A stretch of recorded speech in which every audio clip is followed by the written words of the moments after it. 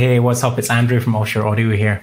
We're going to take a look at connecting up your laptop and playing back files through the mixer, but this time we're going to use Dante. Now, Dante is incredibly prevalent in the audio industry right now. It's an absolute must-have skill. But in this video, we're just going to look at using Dante Virtual Soundcard on our laptop and using that to connect to a mixer and then send multi-track audio via Dante. So let's dive in. So we're going to get started here by connecting this Yamaha mixer, QL1, to our laptop using Dante. So the process is pretty similar to the previous video that we did on connecting the M32. We're just using a cable, in this case it's a Cat6 cable, to connect to the laptop from the mixer. Simple as that. Cat6 cable, plug into the Dante primary slot. Dante inputs always have primary and secondary. And then the other side of this cable is just plugged into the Ethernet port on my laptop. So let's go take a look over there and see what we need to do. Okay, so you can see that we've got our Cat6 cable plugged in here. And what we need to do is we need to download Dante Virtual Soundcard. So we just type in Dante Virtual Soundcard. It'll be the first hit. The website is audinate.com. They make Dante and other Dante software. And then under software, you can just find right over here on the right, get Dante Virtual Soundcard. You can get a temporary license, a permanent license, but you can also get a 14-day free trial.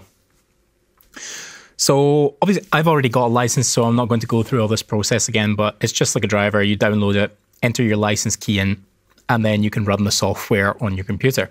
And it allows you to use your computer as a Dante audio device. So you can send audio in and out of your computer via Dante, which normally you cannot do.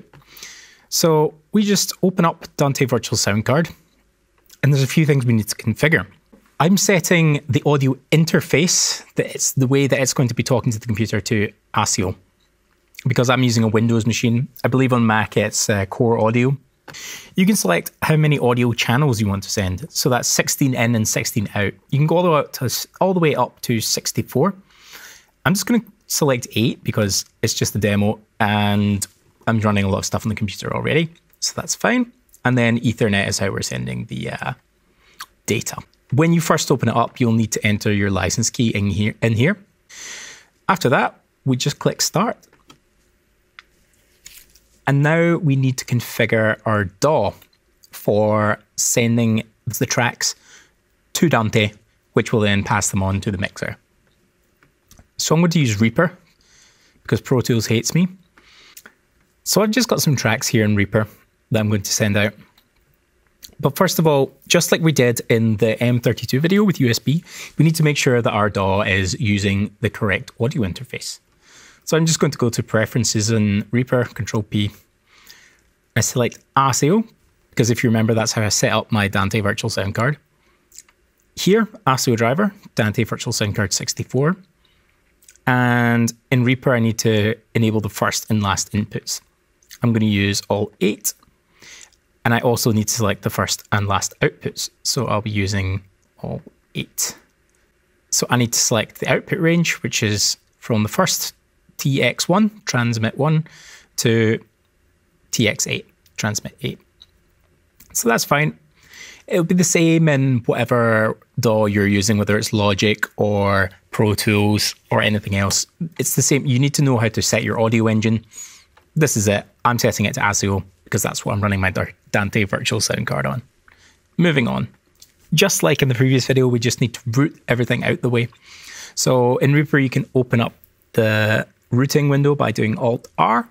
I can just select the tracks that I'm sending out. So I've got overheads, bass, and guitar. I'm just going to send them. And then I just root over here and make sure that they're coming out Dante RX1, which they are, Dante RX2, Dante RX3, and Dante RX4. And you can do that for as many tracks as you have. You know, you could send all 64 out to your mixer if you wanted to. I'm just going to use 4 to demonstrate this. Again, your mileage may vary. This isn't how you route things in Pro Tools.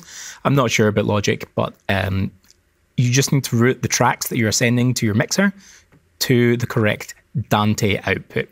And before that, you need to have set up Dante as the playback engine. So everything is set up.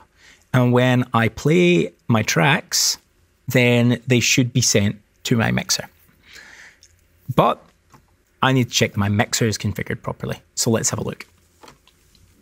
So let's configure this console to receive sound from our laptop via Dante. So this is Yamaha QL console. They come with Dante cards built in. So what we need to do is we need to mount the Dante device, right? So what we do is we go over to I/O device. And we look here. We see our Dante patch is what we're on here. And you see the devices. These are just pre-loaded into the mixer from the beginning. So we need to add our laptop as a Dante Virtual Soundcard device. So we just touch Dante Setup. And in Dante Setup, down here we can go to Device Mount. And then we just touch on the empty slot. And you'll see here there is a little line here that says online, and then there's offline. And we can add online because we've connected our laptop to this mixer. Do you see here a laptop with this code DVS, Dante Virtual Soundcard? So we can click OK, and it's mounted to the device. And now it says I/O device 3 connected. So now I know that my laptop is recognized by the Dante setup in this mixer. So let's get out of this. And before we head to our channels, there's one more step that we need to do. We go back to our I/O device menu, and you'll see here there is Dante input patch. The best way I can think of describing this is the console has a number of Dante inputs that feed into channels. And what you need to do is you need to tell the console where to populate those inputs from, where to get the sound from. So our computer has sent it to the Dante card, but the console has not yet collected it from the Dante card. So we need to collect it from the Dante card, and then we need to tell the channels to find the sound from the Dante card. Strange, that's how it works. So we go to Dante input patch. Now, as default, these consoles route their Dante 1 to 5 to, or 1 to 32 to the first Dante input device. It's a digital stage box. So we need to go to Dante input patch, and we need to redo this for the channels that we want to use. We don't want to fill our Dante card with inputs from a stage box. We want to fill our Dante card with inputs from our computer, our PC or our Mac, from our Dante Virtual Soundcard. So we can just touch here. And then on this menu on the side here, you'll see that Dante in1, so that's this console's concept of what Dante is collecting that from the real box, which was the digital stage box. But what we want to do is we want to go to number 3. If you remember, we set up number 3. You can touch that or use this encoder. And we'll click Dante Virtual Soundcard, DVS. And remember, I set up 8 channels on the mixer, on the Dante Virtual Soundcard. Here they are. And you can see up here, Y001 to Dante 1. That is the stage box currently going into the console's idea of Dante 1. So we're going to change that to our laptop. And now you see laptop 1 goes into Dante 1. So we just need to go up through our Dante inputs and select the laptop for the channels that we want to use. You just have to do this for as many channels as you're using. If that's 64, you're going to have a long job. So that's me sent. The console is populating its Dante group from the laptop. Okay, so Dante 1, 2, 3, 4 on this console are filled with sound from Dante 1, 2, 3, 4 on the laptop, which is the DAW. So let's close that and let's look at our channels. We need to tell our channels to get sound from Dante 1, 2, 3, 4. Press our home button here. You can do that on any channel you like by touching up on this input section here where it says input to. You touch that and then you can select it. But this console automatically populates channels 17 to 32 with Dante inputs. So you can see here that channel 17, 18, 19, up here I've got channel 17 selected and you see laptop 001. If it wasn't that, I'll show you on this first layer again. We select the channel that we want to put Dante sound into. And then where it says input up here, we can scroll down and you see Dante 1 to 32 here. That's telling the fader now, the console channel, to get its sound from the Dante slot on the console, if that makes sense. So the Dante slot on the console has been told to get its sound from Dante Virtual Soundcard on the laptop. And now the channel, which you need to think of as a separate entity, is getting its sound from Dante 1 in the console.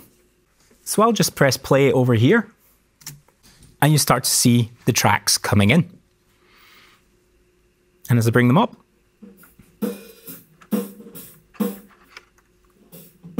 that's my overheads, my bass, and guitar. So I hope that one was really helpful to you. Let me know if you would like to see more stuff about Dante. I'll do another follow-up video about sending the audio back, recording from Dante, and I'll maybe do one in the future about using Dante controller for more advanced sort of routing capabilities. But let me know if that's something that you want to see. If you could like the video, if you helped it, that really helped me out. And of course, subscribe to the channel if you would like to see more of this kind of content and be updated when I'm posting videos.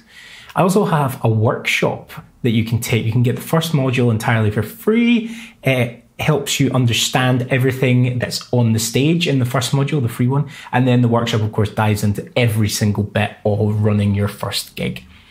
But for now, that's all from me, and I'll see you in the next one. Goodbye.